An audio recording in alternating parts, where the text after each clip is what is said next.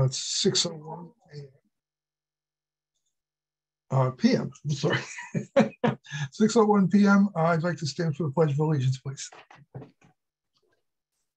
I pledge allegiance to the flag of the United States of America, and to the republic for which it stands, one nation under God, indivisible, with liberty and justice for all. Justice for all. Are you in? No, let me type the second. It's 4 digits. Okay, so let's take a roll call.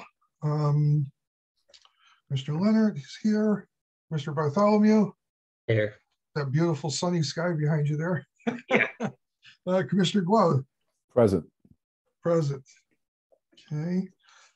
At this time, if there's anyone from the public who would like to speak, I would ask them to enter any comments. That's your agenda. No, I'm just going to get Anyone from the public who'd like to speak? Okay. Third announcement. Is there anyone from the public who'd like to speak?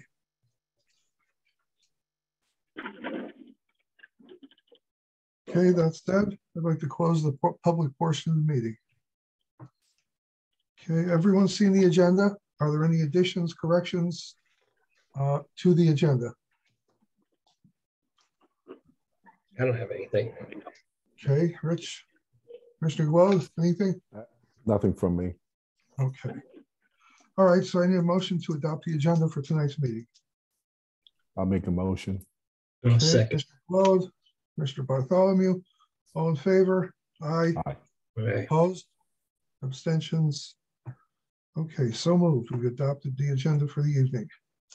Previous minutes. So everyone had a chance to go through the previous minutes. Any changes, corrections?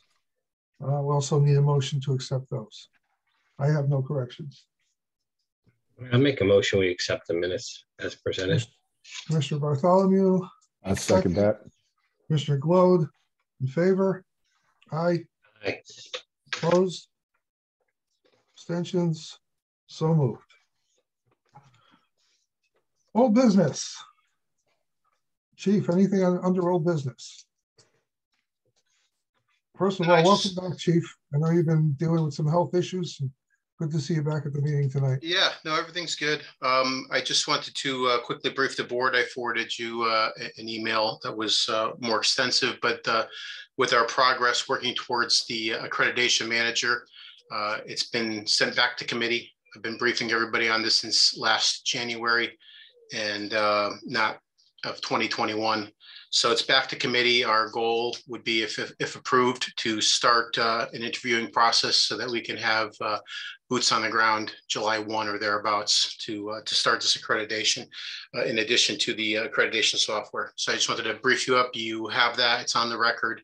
And my next appointment is to go back to subcommittee and we'll see where it goes from there. Do you have a date for the subcommittee meeting, Chief? I do. I'll look it up if you're discussing something else, but it was sent to me by Corporation Counsel and by also the city town clerk. Okay. If you could make the commissioners aware of that, I'd like to attend. March 24th. Yeah. March 24th? Okay. It's also noted in the packet I sent to you. Oh, okay. I did not see that. Body-worn cameras, how are we making out with that progress? I know we were moving along at a pretty good pace at one point. Deputy Chief is managing that, so I'll defer to him. We had to take care of a couple technology issues, which we took care of last week. So we are, the officers have been wearing them for about a month, but the official rollout will be in the next week or two. Okay, sounds good. Thank you for that work on that, Chief. I know that's been a very large hill to climb. So, Chief, anything right now? I know they're talking about some changes to the police accountability laws. Anything that stands out right now that the commission should be aware of? There's a bunch of stuff that's up in the air. One of the things is discussing changing the CALIA accreditation to a different accreditation, being state accreditation. But regardless of who they go with, the only thing it saves us is the actual bill to CALIA, which is not in this year's budget. It'll be budgeted next year or the year after. I think that's about $14,000 to CALIA. And then there's bill every year thereafter for reaccreditation. But we still need an accreditation manager, and we still need the software because it's the standard for anybody that's going to be using it. So all my proposals stand as they are, regardless of any changes. And substantively, there's a lot of Second Amendment changes coming up, but I haven't been following too much stuff that's more detrimental than what's been passed already. Okay, thank you, Chief. Status on hiring and potential promotional exams? So as it stands, everything is in flux. We currently have a new hiring process running. I forgot the number of agencies, and a deputy can correct me, but it's a dozen or 17 agencies hiring. And I want to say we have 21 applicants for all of those departments. We're going to be very shortly starting our lateral transfer process, and then we're going to be expanding out to look for new recruits. There's some things that are in flux that are personnel matters, but you may see upwards of 4, 5, 6, 7, 8 retirements in the next few months, or separation of services, for lack of a better term. So that's where we sit. And I've been warning everybody, especially on the tax board and the boat, that this is serious. We're probably losing 80% of our first line supervision. So that institutional knowledge and that's tough to swallow. I've never seen anything like this in my career here. So it's going to be an interesting haul, but we'll get through it. Okay. And last but not least, and I feel like I'm beating a dead horse here, capital plan. Have you heard anything at all? I have not heard anything at all on the capital plan. We haven't discussed the capital plan of this current year that we're in. Normally we were funded for that, and we're ready to spend the money on July 1 of last year of 2021. This year it's open. So we're behind the cycle, and cars are the only thing we really have on the agenda. Okay, and are maintenance costs starting to add up as the fleet is aging? I will defer to the deputy. I think we're close to being okay at the moment, but that's not what we build in the contingency for. I think the key point is that we try to keep our first line vehicles under warranty. Once we lose that warranty because they age out either through mileage or through years, then any major expense is catastrophic to our budget. If we dropped $5,000 to $7,000 for a tranny or an engine, and it happens to 2 vehicles, we can't recover. So that's kind of where we sit, and that's our philosophy. And we do have a lot of warranty covered repairs. I mean, these are rough service vehicles, but if I missed anything, Scott, you can chime in. No, the problem is currently we have 5 vehicles that are still covered by warranty. By the end of this fiscal year, we will be down to 3 vehicles that are under warranty out of a total of 8 frontline vehicles. And then 2 months into next fiscal year, August, September timeframe, we will be down to 1 vehicle that is still under warranty. So missing 1 cycle of vehicles puts us in a serious predicament, which it looks like we're going to be in, where if even minor repairs, 500 here, 500 there, we will quickly be in a position where we don't have any money to repair the vehicles. Okay, thank you for that rosy outlook, Deputy Chief. New business. I have no new business for the board. Okay, Deputy Chief Todd? No, nothing. Okay, commissioners. Mike, Rich? I got nothing. Okay. Yep. Okay, department reports.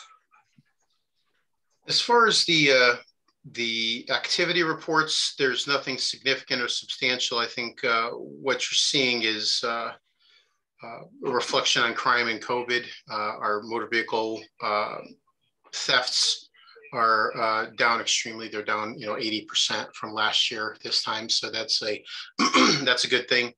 There's more police activity, more enforcement action, et cetera. As far as the budget goes, we're okay, we're on track, but that can change in the change of the wind. Basically, we're going to be losing at least 2 or 3 officers this fiscal year, which means that every replacement of theirs will come at time and a half. So this overtime budget can be eaten up very quickly.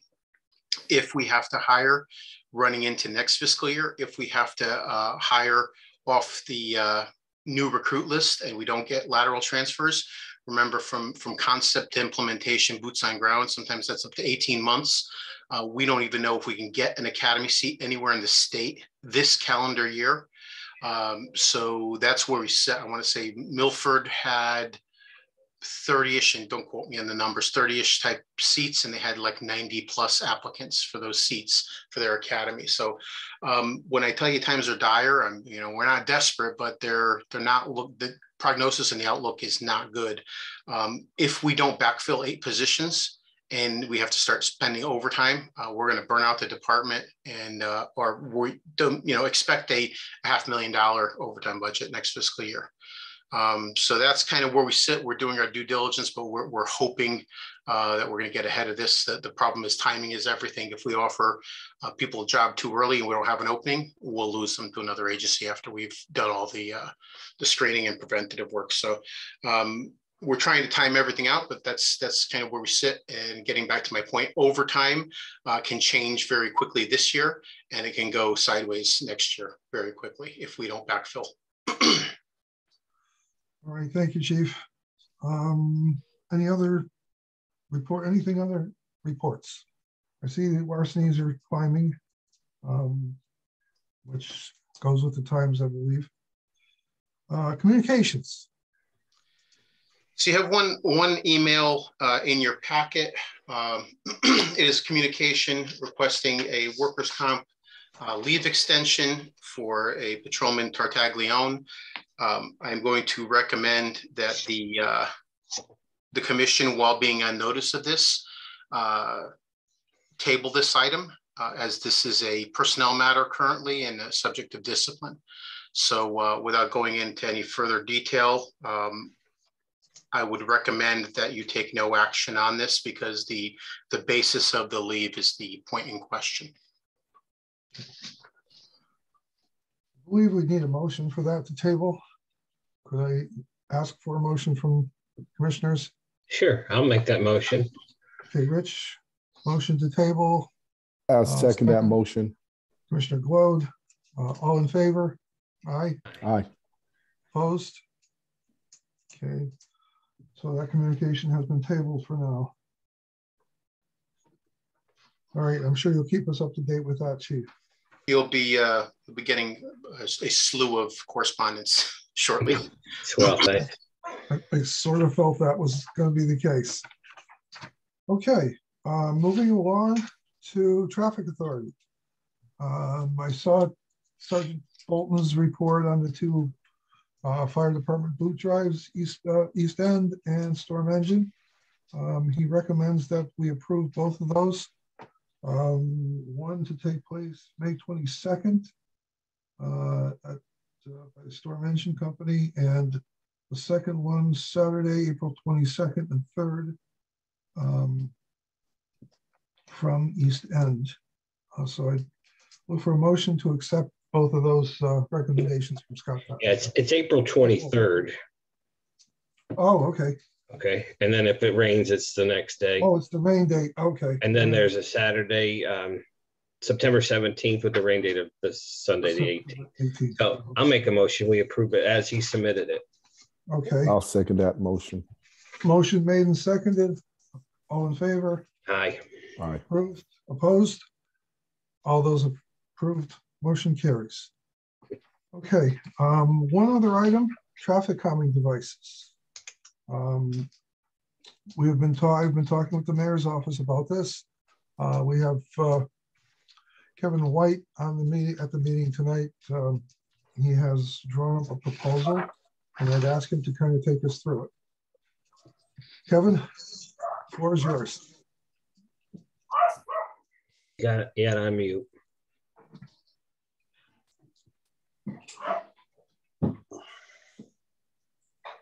Kevin, can you, there we go. Okay, you're unmuted now.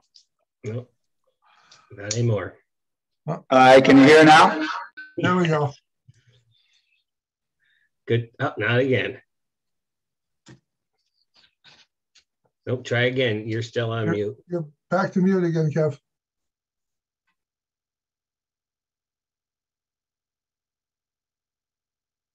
There you go.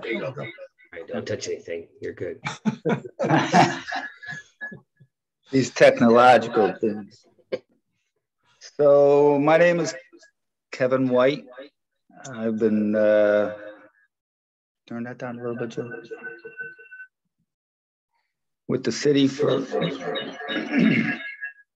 many years. Yeah, do you have your phone on? Yep, we got it. Hey, Rich. How you doing? There we go. Good. That's the mayor.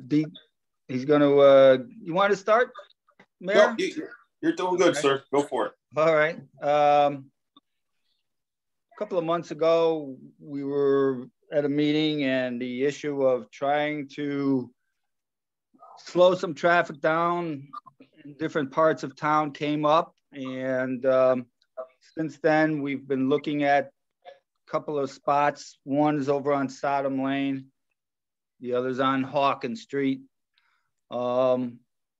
We all understand that today's day and age, the cars are built faster than the roads are intended to hold. And so something of this nature is been used in other communities, as this is a pilot program for the city of Derby and would be the first couple areas that we would try it.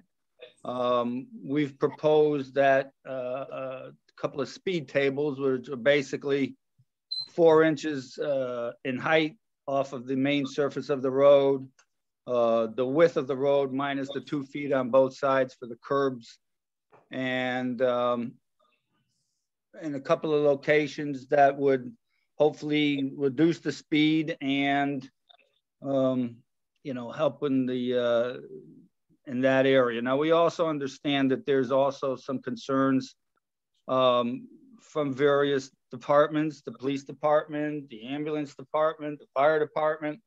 I mean, they also then have to go slower on these areas, and we understand that too. We're researching everything that we can. We're trying to make sure that everything that we do is in the best interest of the citizens. And as like I said, this pilot program would go in these 2 areas, and we'd see how we would get from there to either more locations in town or not. We've sent the maps over to you. I'm not sure if you've seen them. We've done some estimates on the costs of these particular bumps. They are approximately $1,400 each with the use of the town forces for both the painting and also for the asphalt. There's a lot of signage that goes in there to tell people that these things are there. We've adhered to all of the national standards for that. And that's what we're proposing tonight.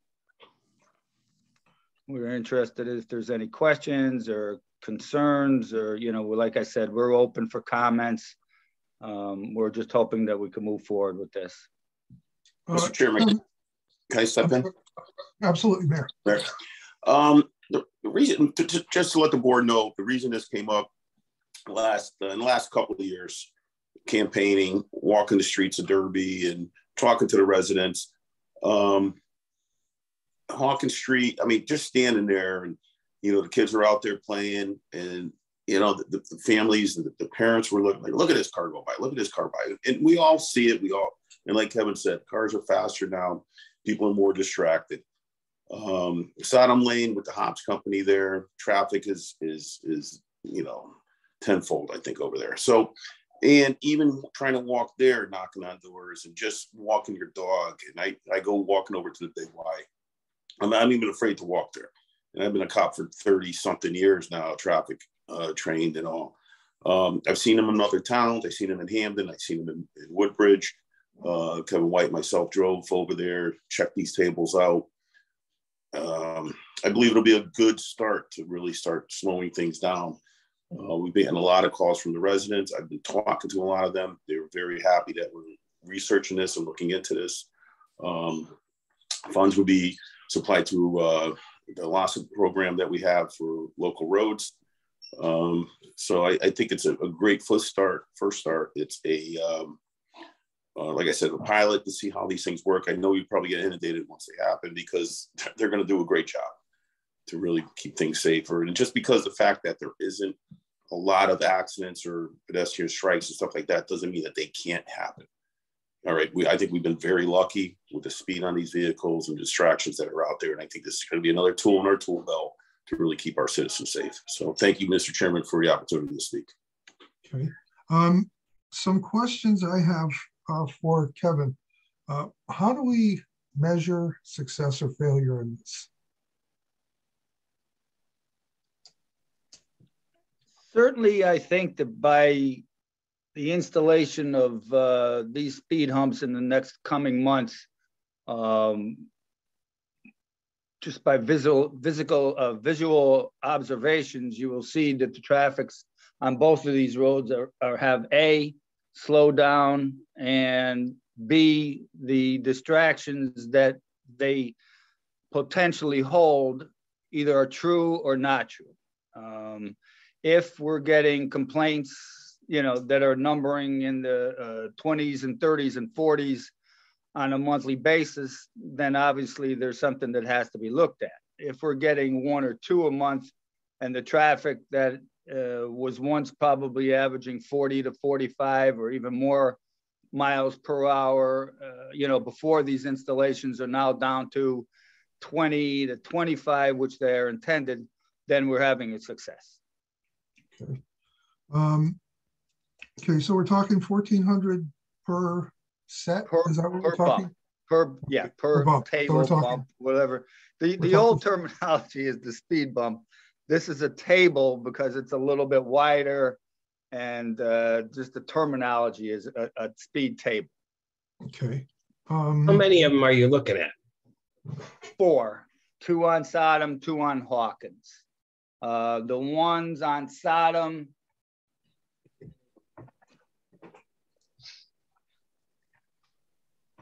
yeah, the one on the coming from Orange Derby Town line is just before you get to Krakow Street. That's the first one. And then the second one is up by the Hobbs Company. And the ones on Hawkins are just after 11th. And the second one would be just before 10th coming from Seymour Avenue.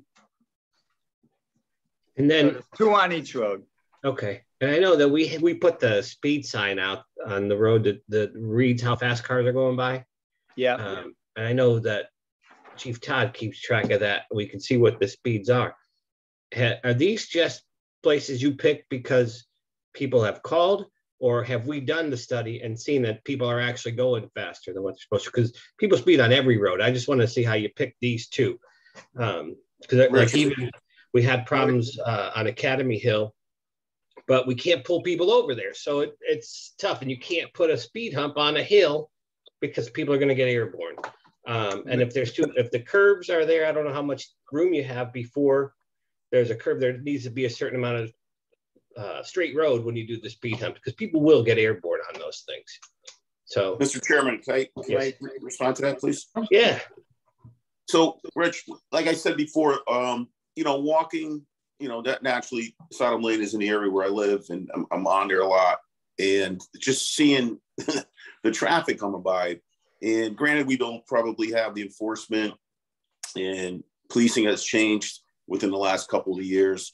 And walking on Hawkins Street, I was just amazed, like I said, about, if you're standing there, like done road jobs and everything, and the chief and deputy chief can say that, when you got a car going by you at 30, 35 miles an hour, people say, oh my God, it's like 50.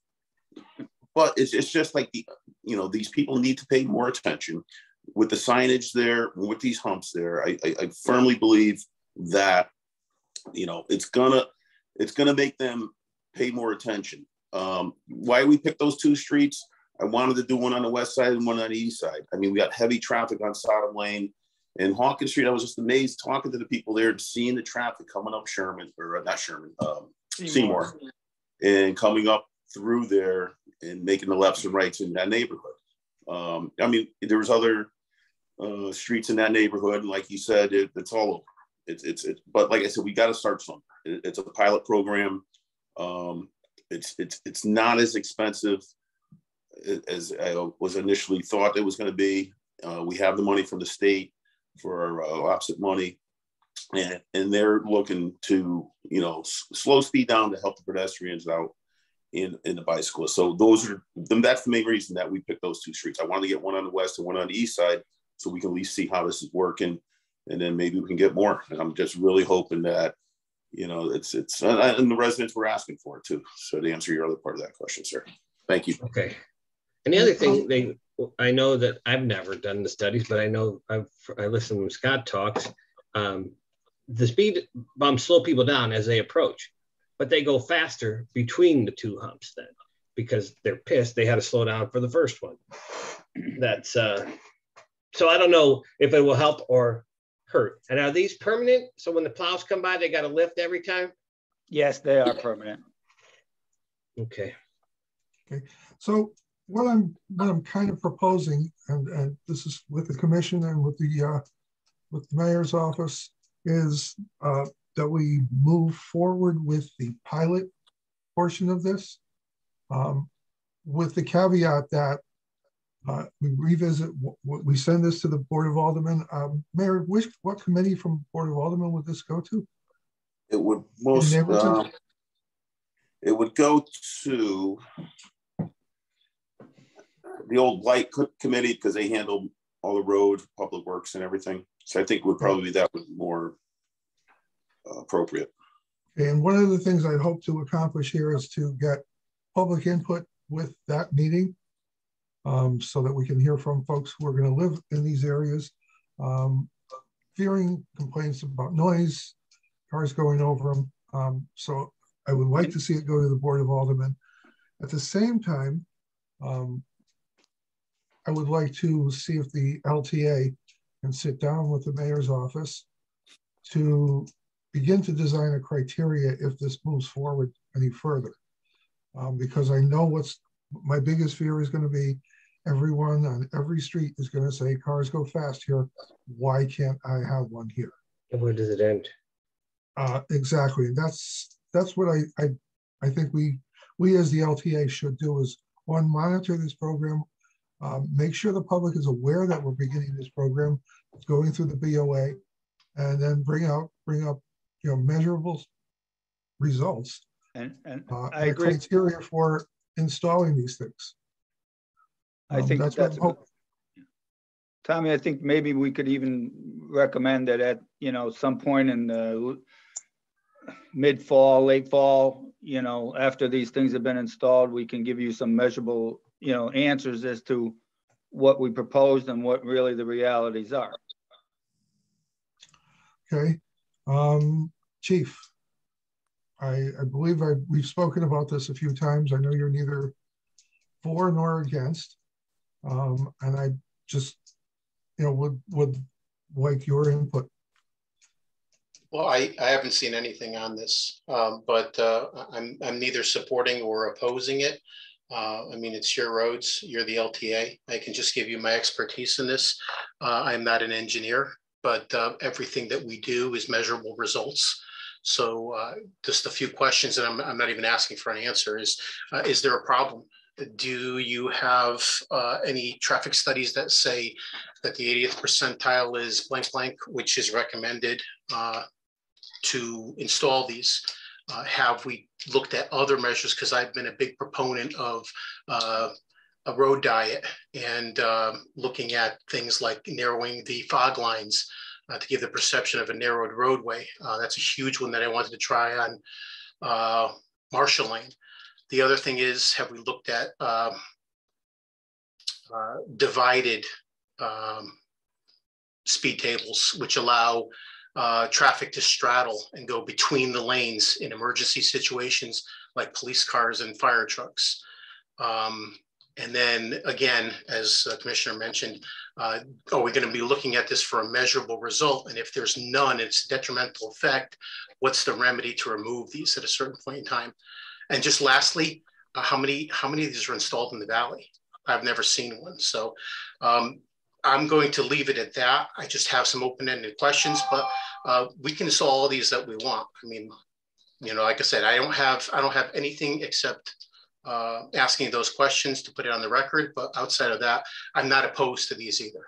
But what I found is at one point in time, we were the stop sign capital of Connecticut. And what we did is we increased speed because they were used to control speeding. And the problem didn't exist in the first place. So I just want to make sure that we're sure of that. And if somebody could forward that to the department so we could at least take a look at what you're proposing, would be great. Thank you. We'll get that to you, Chief, as soon as we can.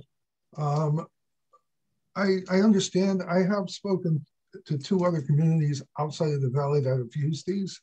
New Haven is one, East Haven is one. Both have indicated some really good success with these. That doesn't mean that it's going to work here. That doesn't mean it's not going to work here. But it's worth a try, I think, just to see what results we get.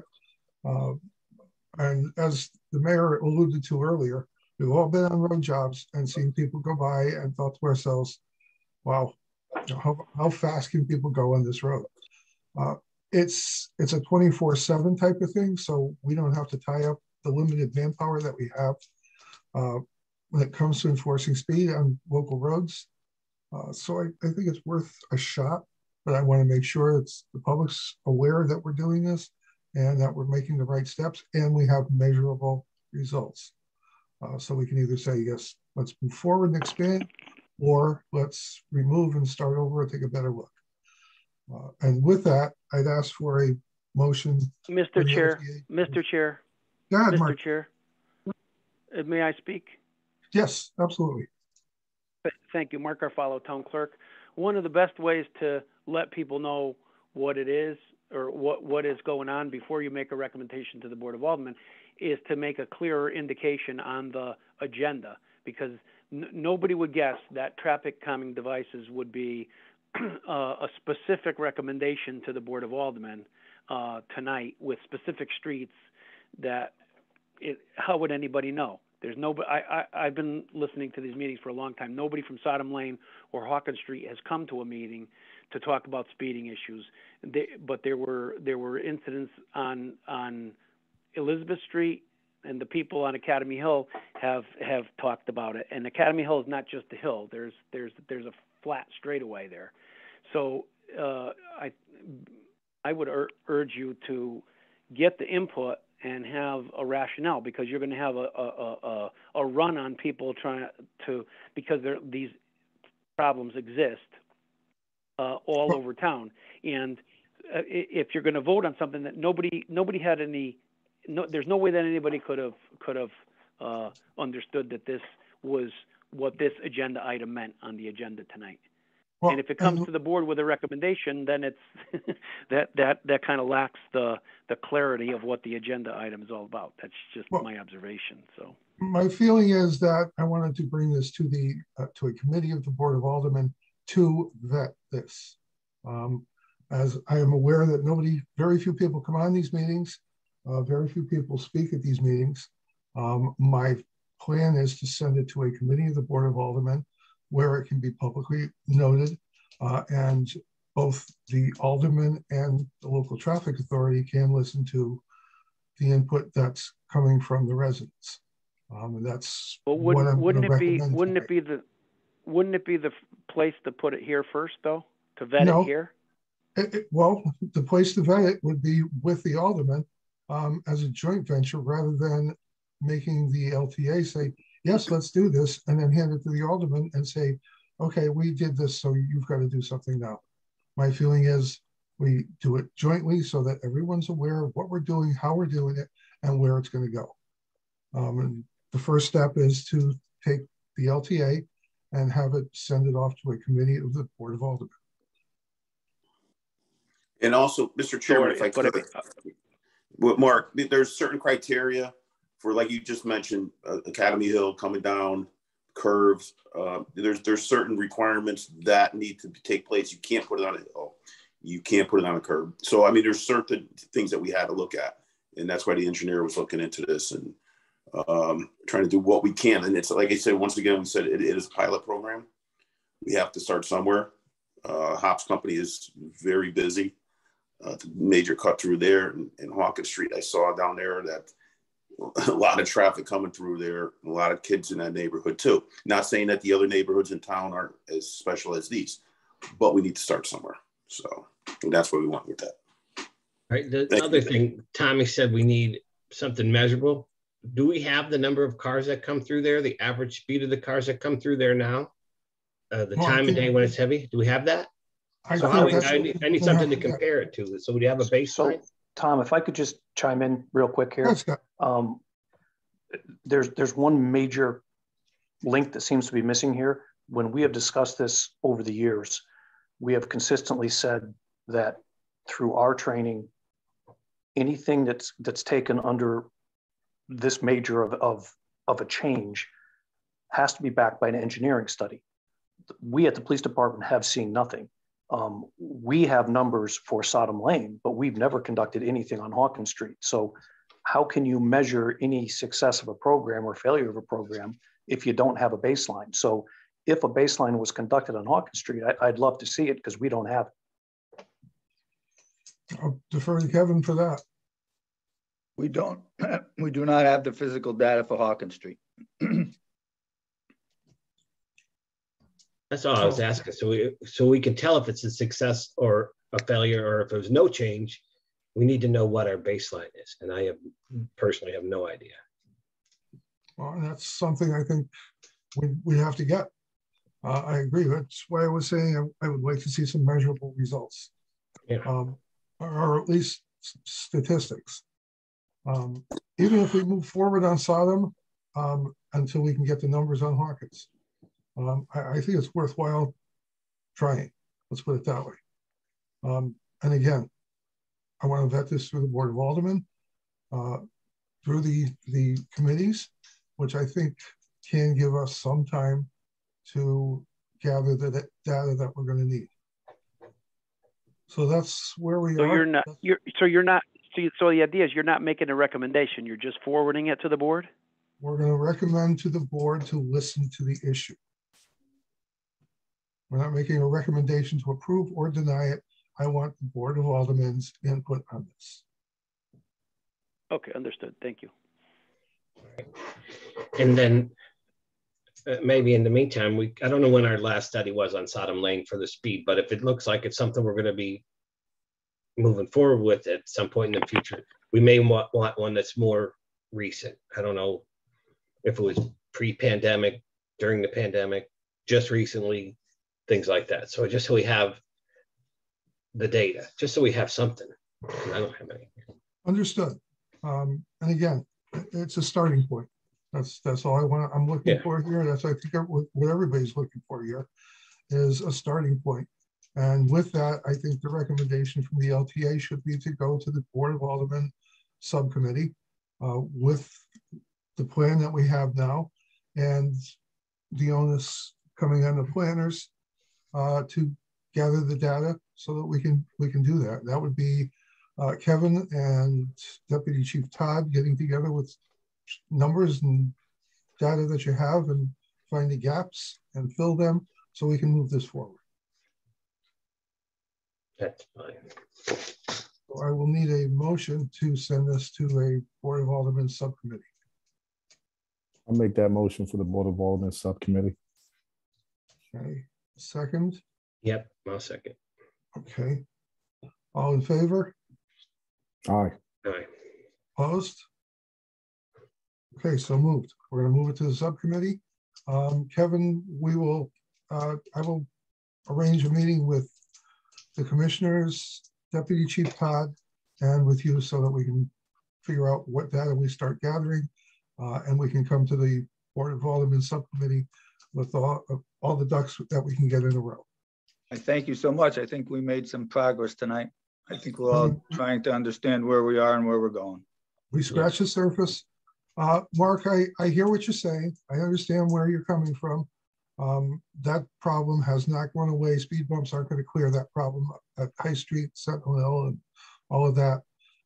Last I knew, our recommendation was for the Board of Aldermen to start looking at potentially re-engineering that curve. That's the only solution that we're going to come up with that's going to be permanent and really solve some of the problems there. So it's there, it exists, and it's something that, you know, it's going to take some money to do. I don't think our $600 line item for the police commission is going to pretty much do that. So that's where we are. Anything else under LTA? Mr. Chairman, thank you for the time for this. I appreciate it. And I look forward to this moving Thank forward. you, gentlemen. Thank you. Thank you, Kevin. Good night. Good night. Okay, I'll now look for a motion for adjournment. I'll make that motion. Okay, Rich. I'll second that motion. Mike. All those in favor? Aye. Opposed? So moved. Meeting is adjourned at 6:43 p.m. See you later. Good one. Okay, good night, everybody. Good night.